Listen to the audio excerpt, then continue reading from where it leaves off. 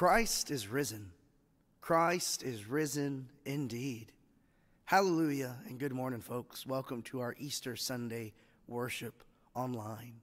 It is a joy and a privilege to be with you all this Easter Sunday, and we hope that wherever you are gathered, you are prepared to experience the power of God with what we have prepared for you. Because, friends, whether you are gathered together with hundreds of other people in our sanctuary, or you are gathered around your kitchen table at home, the presence of God is there. And that risen presence of Christ, that presence of Christ that gives us reason to shout hallelujah, to be excited, to put a smile on our faces wherever we are gathered. That same spirit of resurrection is alive and well today. So welcome, friends. It is wonderful to have you all. And we just hope and pray that wherever you are gathered, the Holy Spirit will be there with you during this time of worship, that you would experience the resurrection power of God today. Happy Easter. Let's get to worship.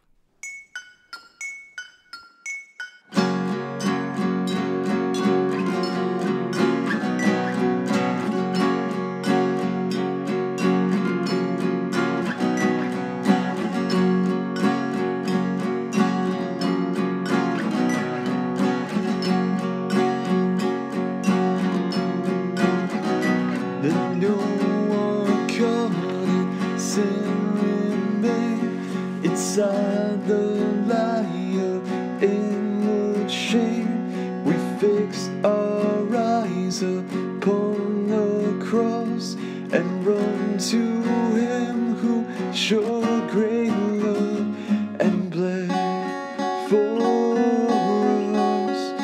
Freely you bled for us. Christ is risen from the dead, trampling over death by death. Come awake, come and rise up from the grave. Christ is risen from the dead, we are one with Him again. Come awake, come and rise up from the grave. Hey.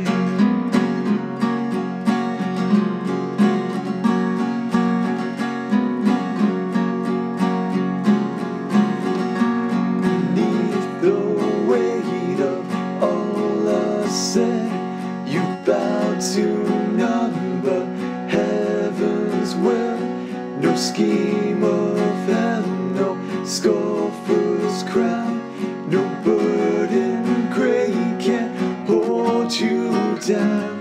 In strength you reign, forever let your church proclaim. Christ is risen from the dead, trampling over death by death. Come awake, come and rise up from the grave. Christ is risen from the dead, we are one with Him again. Come awake, come and rise up from the grave. Oh, death, where is your sting? Oh, hell, where is your victory? Oh, church, come stand in the light. The glory of God has defeated the night. Sing it, oh, death, where is your sting? Oh, hell, where is your victory? Oh, church, come stand in the light. Our God is not dead, He's alive, He's alive. Christ is risen from the dead, trampling over death by death. Come awake, come and rise up from the grave. Christ is risen from the dead, we are one with Him again. Come awake, come and rise up from the grave. Christ is risen from the dead, trampling over death by death. Come awake, come and rise up from the grave. Christ is risen from the dead, we are one with Him again. Come awake, come and rise up from the grave. Rise up.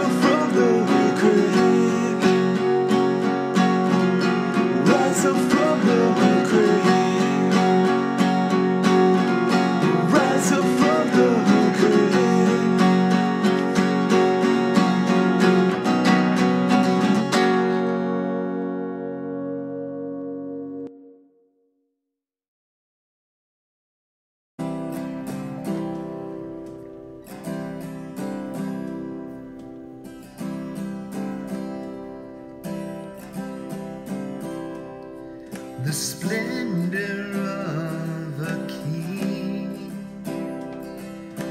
clothed in majesty. Let all the earth rejoice, all the earth rejoice.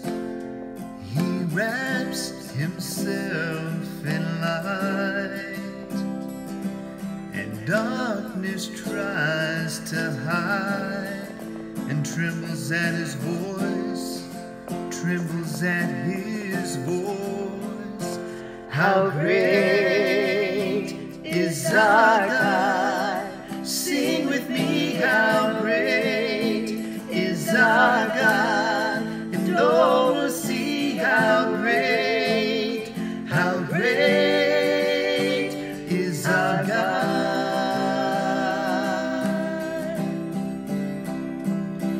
Now age to age he stands, and time is in his hands, beginning and the end, beginning and the end. The Godhead three and one. Now Father, Spirit, Son, the Lion and the Lamb, the Lion and the Lamb. How great is our God! Sing with me, how great is our God! And all will see how great is our God.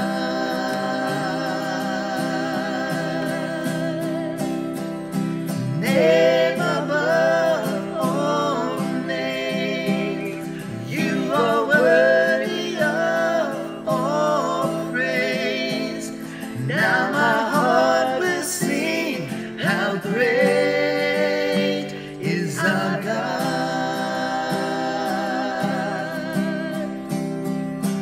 How great above all names, you are worthy of all praise. Now my heart will sing, how great is our God. How great is our God! Sing with me, how great is our God! And all will see how great is our God. How great is our God! Sing with me, how great is our God! And all will see how great is our God.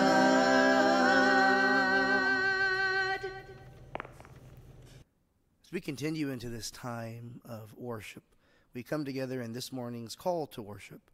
And on the screen to what will be your right is my left. You're going to see what I'm going to be reading. And then just over here on what is going to be your left, my right, you're going to be seeing what you will be reading, the response, so to speak. So let's join together in this litany of thanksgiving. You, Creator God, are so good. At all times, in all places, let all of creation sing praises to your holy name. You, O God, continually bless us with a love that endures forever. Though we find ourselves separated, uncertain, and distressed about the future, we know you are our God, the one who remains steadfast with us. And so we sing. You, O God, continually bless us with a love that endures forever. Your healing spirit makes us whole. In your presence, our brokenness is transformed. Our fears you soothe. You, O God, continually bless us with a love that endures forever. even as we question the world around us. We see your Spirit move and breathe life into our lives. We rejoice in you, and we are glad. You, O God, continually bless us with a love that endures forever. You go before us, and you follow close behind us. You are present in places where our congregation gathers, in our homes and in our hearts.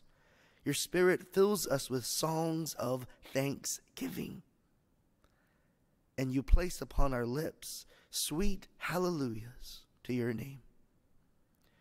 You, O God, continually bless us with a love that endures forever. To you we give praise, to the one who creates order from chaos, who inspires all good things and guides us as a loving parent guides their children. We celebrate and glorify your name. You, O God, continually bless us with a love that endures forever. Thanks be to God. Amen.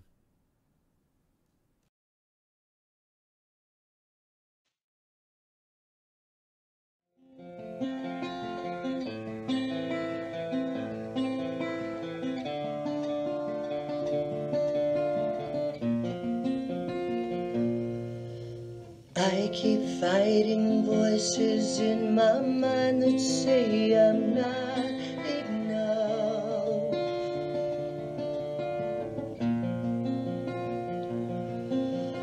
Every single lie that tells me I will never measure up.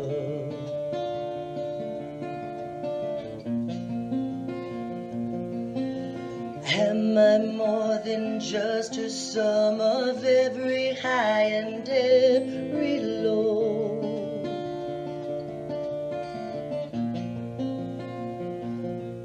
Remind me once again just who I am, because I need to know. Who are you? Say I am loved when I can't feel a thing.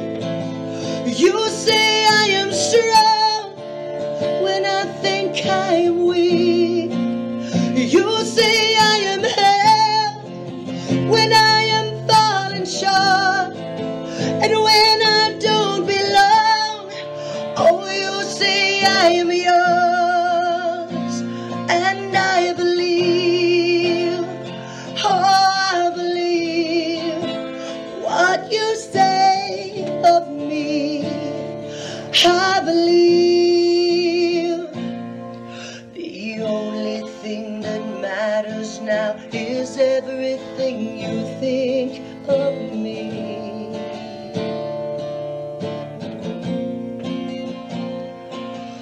In you I find my worth, in you I find my identity.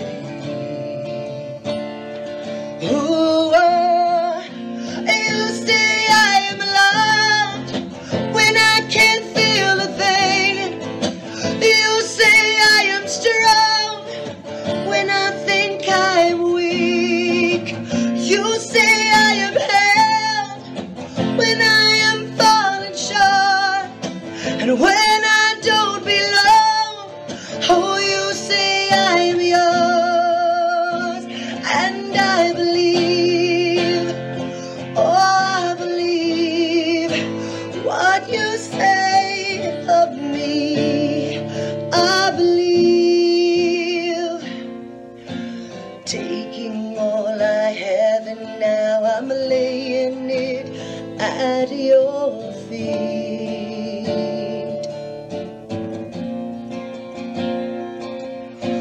You have every failure, God, and you have every victory.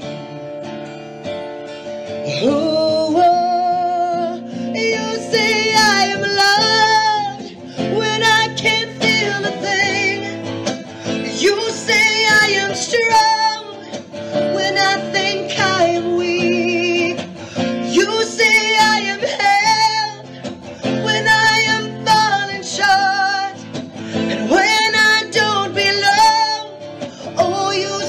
I am yours, and I believe, oh, I believe what you say of me. I believe, yeah, I believe, oh, I believe what you say of me. Yeah, I believe.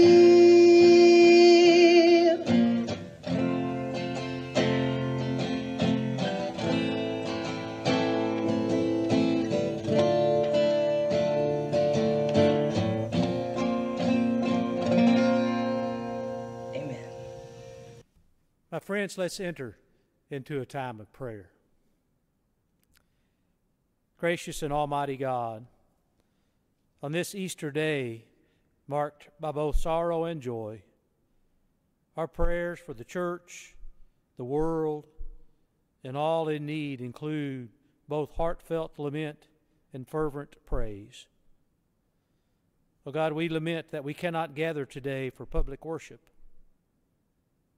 that death stalks the world, and that our sorrows and fears blunt our songs of hallelujah. And yet, O God, around the globe we praise you for the resurrection of Jesus Christ from the dead, for our baptismal washing in his life, for your presence come to us in the world, and for the hope the gospel brings.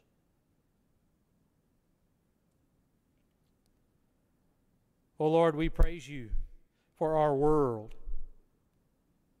for the gifts of nature, for springtime flowers and budding trees, for the soil and the rain that nourish the crops. And Lord, we lament that war and violence still rage, that countless people suffer injustice. Lord, we praise you that some of our leaders are leading us in the ways that lead us to you, devoting themselves to save the people. And so we pray, Lord, for our connection together, not only as United Methodists, but as friends and family, through the gift of technology. So, Lord, we pray for all of those who are suffering, especially this day of the coronavirus. And we pause, Lord, and remember them and name them before you in our hearts.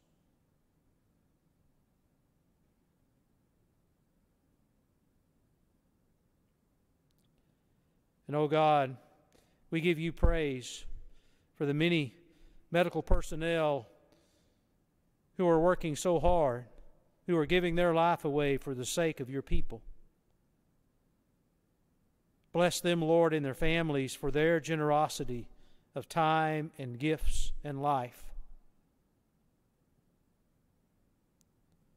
Gracious Lord, on this Easter, help us to remember that you have come to us in the gift of Jesus Christ.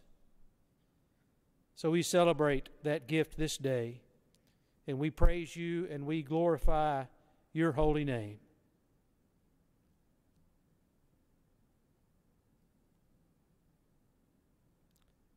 God, Father, Son, and Holy Spirit, you are the source of life, the word of salvation, and the power of mercy. So it is into your hands that we commend all for whom we pray, trusting in your compassionate might, for the sake of him who lived, died, and rose for us, Jesus Christ, our Savior and Lord. It is in his powerful and precious name we pray. Amen.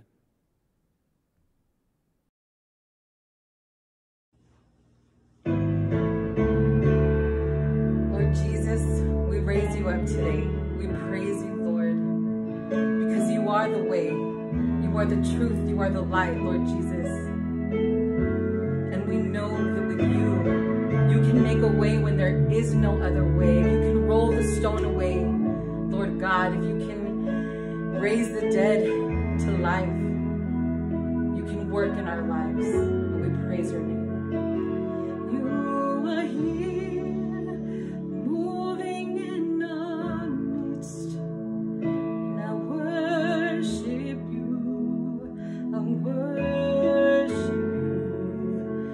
you. You are here, working in this place. And I worship you. I worship you. You are here, moving in our midst. And I worship you. I worship you. You are here, working in this place. And I worship you. I worship you. Lord, you are waymaker, miracle worker, promise keep, light in the darkness. My God, that is who you are. Lord, you are waymaker, miracle worker, promise keep, light in the darkness. My God, that is who you are. You are here, touching every heart, and I worship you. I worship you. You are here, healing every heart, and I worship you. I worship you. You are here, mending every heart, and I worship you. I worship you. You are here, turning lives around, and I worship you. And I worship you. Lord, we call you waymaker, miracle worker, promise keep, light in the darkness. My God, that is who you are. Lord, you are waymaker, miracle worker, promise keep, light in the darkness. My God, that is who you are. Sing, that is who you are. Lord, that is who you are. And that is who you are. And that is who you are. And that is who you are. And that is who you are. And that is who you are. That is who you are. Sing, waymaker, waymaker, miracle worker, waymaker, miracle worker, waymaker, miracle worker, waymaker. Call his name now. Waymaker, miracle worker, waymaker, miracle worker, waymaker, miracle worker, waymaker. Even when I don't see it, you're working. Even when I can't feel it, you're working. You never stop, you never stop working. You never stop, you never stop working. Even when I don't see it, you're working. Even when I can't feel it, you're working. You never stop, you never stop working. You never stop, you never stop working. Even when I don't see it, you're working. Even when I can't feel it, you're working. You never stop, you never stop working. You never stop, you never stop working. Lord, you never stop working. Lord, you never stop working. Lord God, don't never stop.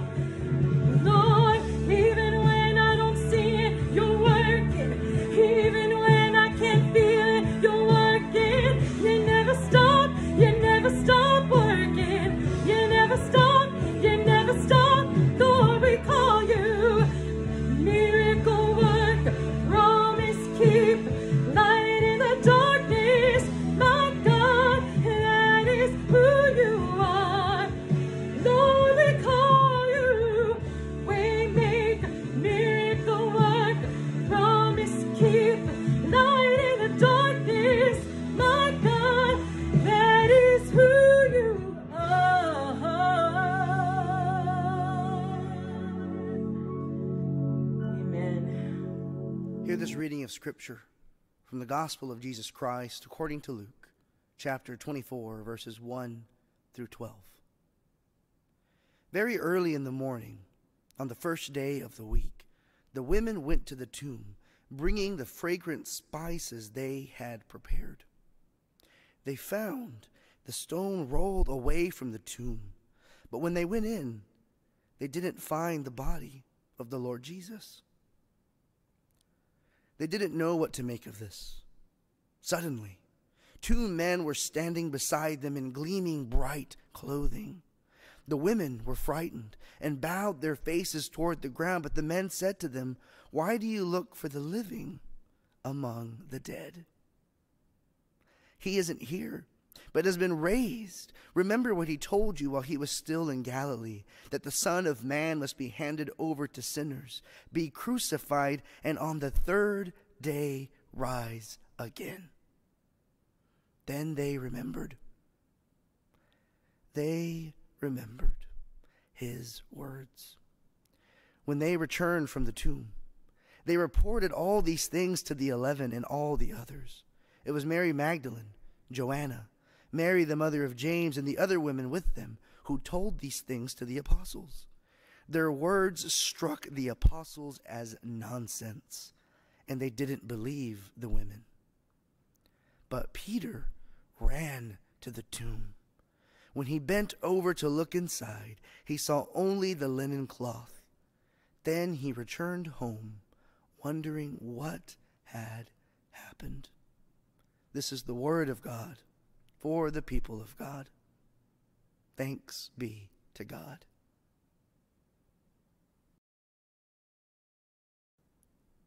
Let us pray.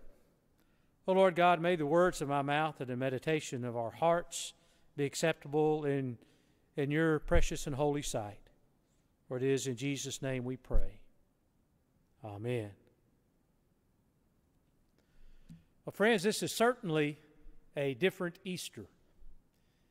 It is an Easter that I have not experienced before in my lifetime.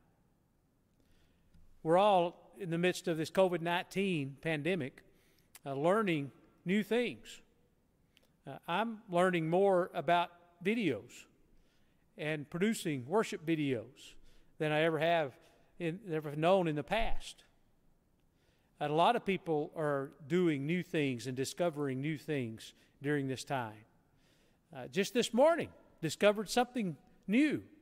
Do you know that there is a toilet paper calculator online where you can go and plug in the number of people in your household and how long, like for a month, and it will spit out how many rolls of 2-ply toilet paper that you need to have on hand.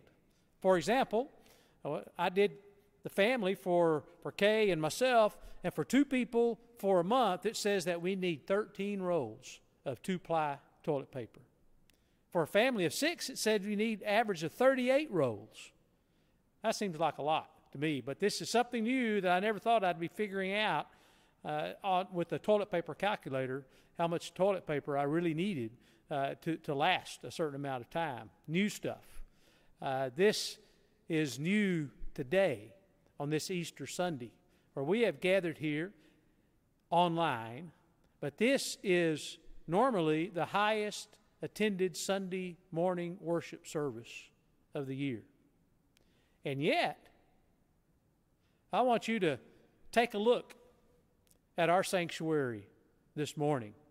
Robert, show us who is in our sanctuary this morning besides yourself and me.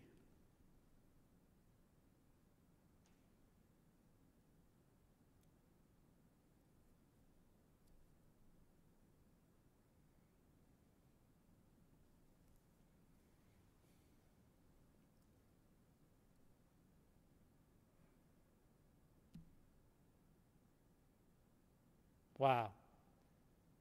I've never experienced an Easter like this before. Empty.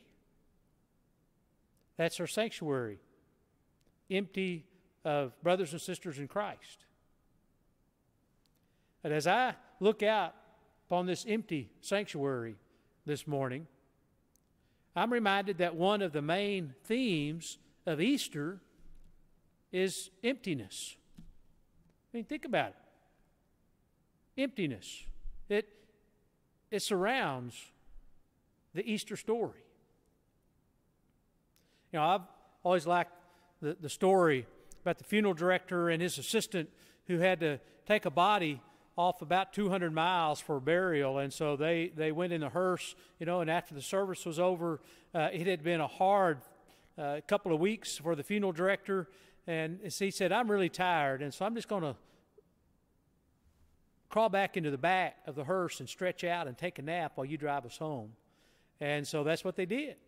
Well, coming back home, they had to stop and get some gas. And so you can imagine, as soon as the hearse stopped at this gas station, the movement stopped. The funeral director woke up from his nap. And so he sets up in the back of the hearse, pulls open the curtain, and there's a guy getting gas or starting to get gas right next to him. And as soon as that guy looks over there and sees the funeral director set up in the back of the hearse, he immediately, you know, loses all the color in his face. He throws up the gas nozzle, he jumps in his car and takes off. I mean, he was startled, didn't know what to make of that. Didn't know what to make of that. That was the experience of the women who came to the tomb on that first Easter morning. They got there, and what did they discover? Emptiness. There was no dead body in the tomb. And Scripture says they did not know what to make of that. And then, you know, you have these angels that show up dressed in dazzling white clothes, and they ask the women, why are you looking for the living among the dead? And we're told that they were frightened, startled. Well, of course they were. Any of us would be. But what they discovered was emptiness. Emptiness.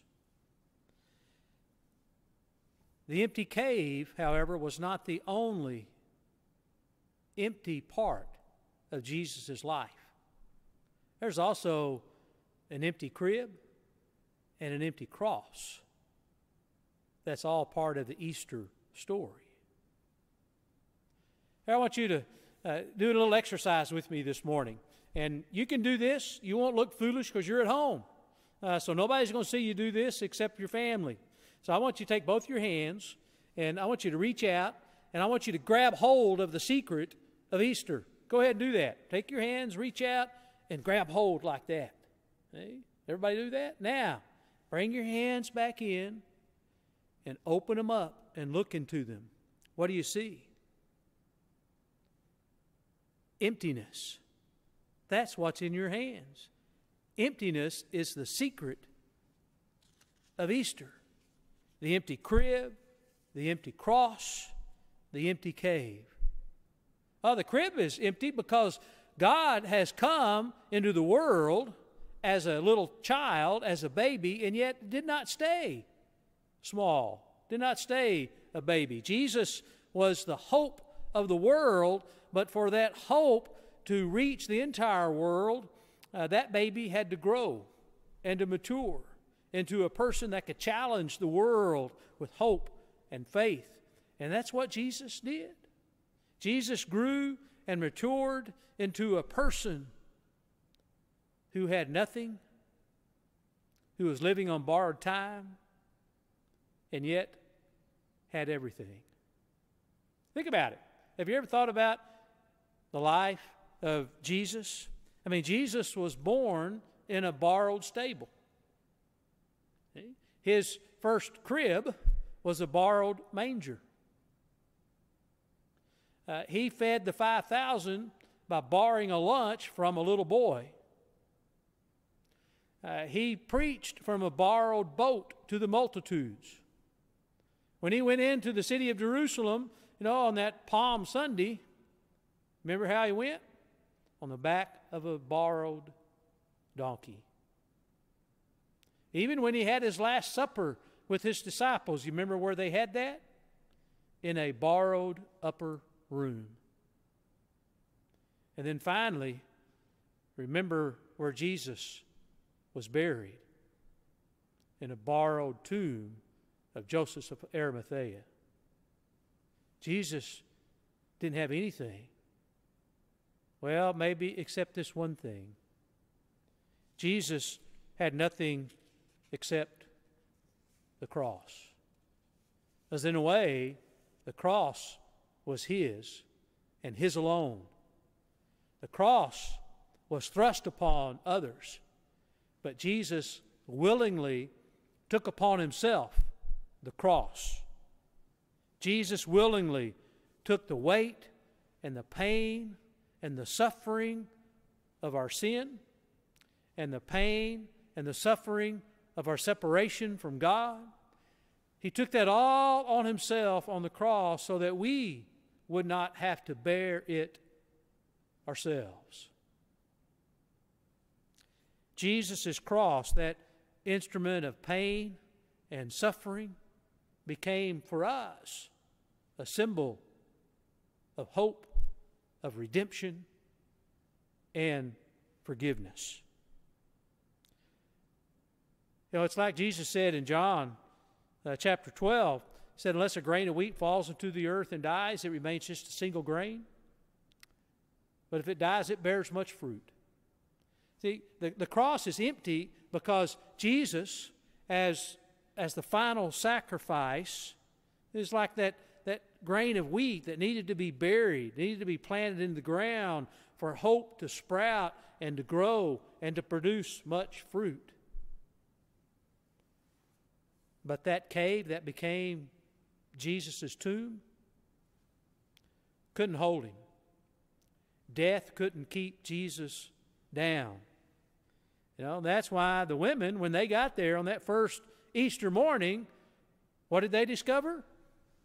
Emptiness. Emptiness. See, I think the stone was rolled away not so that Jesus could get out, but so that we could look in and discover and feel the wonder of the empty cave, the empty tomb. The tomb was empty because the seed of hope, Jesus Christ, bore the fruit that God had designed and planned. Jesus conquered death, and he offers us resurrection and eternal life with him. Oh, the crib, and the cross, and the cave, they're all empty, so that the promises of God in Jesus would be fulfilled and fill us with faith, hope, and new life. And so on this day, what does the emptiness of Easter mean for us? I think it means that we can now live lives that are empty. Lives that are empty of worry, lives that are empty of anxiety, lives that are empty of fear, lives that are free from a bleak view of the future. See, that emptiness that is a part of our life because of Easter's emptiness, then now that emptiness can be filled. That emptiness can be filled with joy in Christ. That emptiness can be filled with hope in Christ. That emptiness can be filled with the love of God. That emptiness can be filled with the peace of God in our hearts. That emptiness in our lives can be filled now with the assurance of an eternal life with God. And so, in today's COVID-19 environment in which we live, my prayer and hope for you this day is that you would experience the emptiness of Easter. And that you then would live today and tomorrow and next week and next month and next year and your entire life, that you would live lives that are empty of worry, of anxiety, and of fear. For we should all remember the words of the psalmist in Psalm 46. Listen now to verses 1 through 3. God is our refuge and strength, a help always near in times of great trouble. That's why we won't be afraid when the world falls apart, when the mountains crumble into the center of the sea, when its waters roar and rage, when the mountains shake because of its surging waves. The Lord of heavenly hosts is with us. The God of Jacob is our place of safety. My brothers and sisters, as you go to be the people of God and live out your faith each day, we live out the resurrection faith. We live out God's grace for us in the Easter event, in Jesus Christ. And so, my friends, as you go forth this day, I pray that you would experience in your life Easter's emptiness. In the name of the Father, and of the Son, and of the Holy Spirit, we pray. Amen.